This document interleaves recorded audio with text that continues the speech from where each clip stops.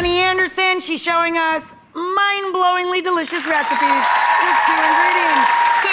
We're halfway through 10 of them, so we got 5 down and 5 to go. What's next? Well, we're gonna start with something that incorporates dates. And you know, when you're cooking with dates, you should only have 2 ingredients because 3's a crowd. No? Okay. All right, so we're gonna make energy bars. 3 could be an interesting date. Well, yeah, it could be very interesting. Yeah. Oh, hey! Look at your crowd. All right, so these are energy bars that are made with 2 ingredients. We've got some pitted dates. Pitted dates? Yes, I add a little bit of water to them, heated them up so they could kind of like moisten a bit. Reconstitute a bit? Yes, yes. And then into here in my food processor, adding oats. You know, straight from the canister, very These are simple. like the cookies, the banana cookies. Exactly. They're like little energy bars that you make yourself. Energy bars cost a fortune. They're so expensive. So expensive. And then seriously, you're trying to be healthy. Just look at the list of ingredients. Ain't nothing healthy in there but the oats. You know what I mean? That's right. And they add in so much extra sugar. Yes. So then you get it So out. then this is brilliant, son. Then you packed it into a loaf pan, but she lined it with plastic, guys. Yes. So they come right out. Right in the fridge, comes right out. So you chill this. Chill it. Pull it out with the plastic, and then you just cut them into bars. Look at that. Phenomenal. Really good, healthy bars. So great. Okay, so this is ice cream made with 2 ingredients. I said ice cream made with 2 ingredients.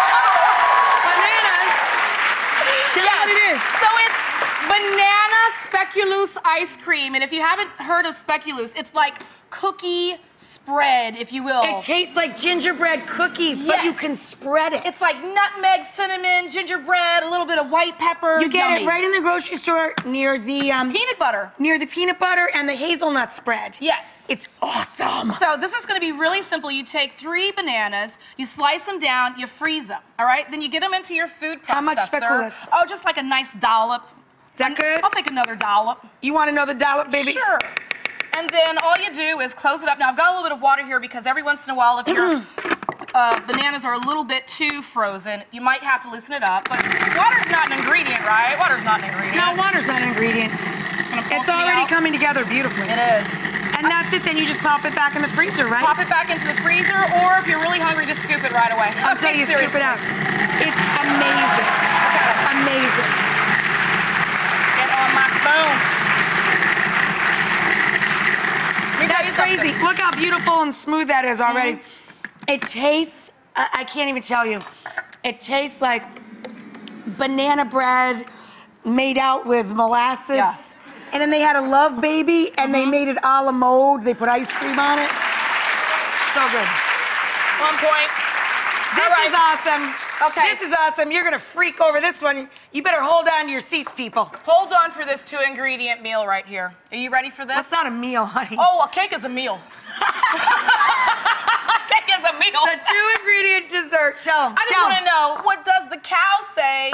Moo. That's right. This is a black cow cake. Have you ever heard of a black cow cake?